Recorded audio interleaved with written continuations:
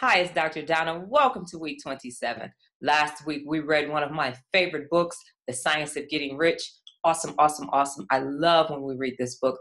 The TED Talk was about naivety and how when you have a naive mindset, you can't have fear at the same time because you don't know what you don't know.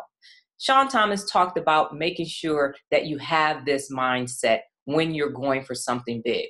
And it means not having a plan B. How often have you said, yeah, I'll go for it, and just in case it doesn't work out, I'll do this instead?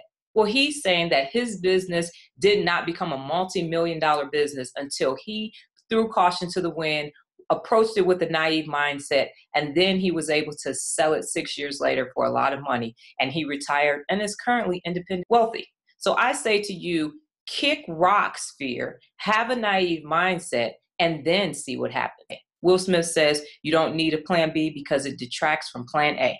No plan B for Dr. D. The Science of Getting Rich, there's always a jewel, a nugget, something that just kind of goes, you better get it together, Dr. Donna, and continue to focus on creating wealth.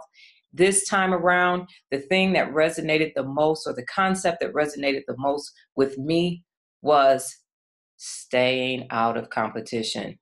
How many times are you preparing something and you want to compete?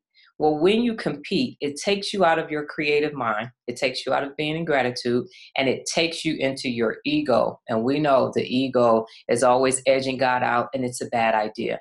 Anytime you find yourself being in a competitive mindset, just stop and think and say, what's going on? It's probably attached to some type of insecurity. And what you have to do is just breathe, be in gratitude, stay in faith, and attract what you want. And one more concept that I thought about just now is that when you are talking about all the bad people in your life and all the sucky business owners and all the crap people that are around you, all you're doing is creating more crap. If you want the crap to go away, stop talking about it, stop thinking about it, stop being around it and swimming in it, get rid of the crap, and you're going to create a wealthy life. What book do we have this week? We have Quench Your Thirst by the founder of Samuel Adams. And the TED Talk is Fear. It's not real anyway. For you guys that are just joining us, go ahead and click on that link below. For the rest of us that have been going along together, thank you for the email from, she asked me not to say her name, but she really likes The Science of Getting Rich. So thank you very much. As I always say, when you can see it and you can read it, then you can believe it and you can achieve it. From here to the galaxy sphere. I'll see you guys next week.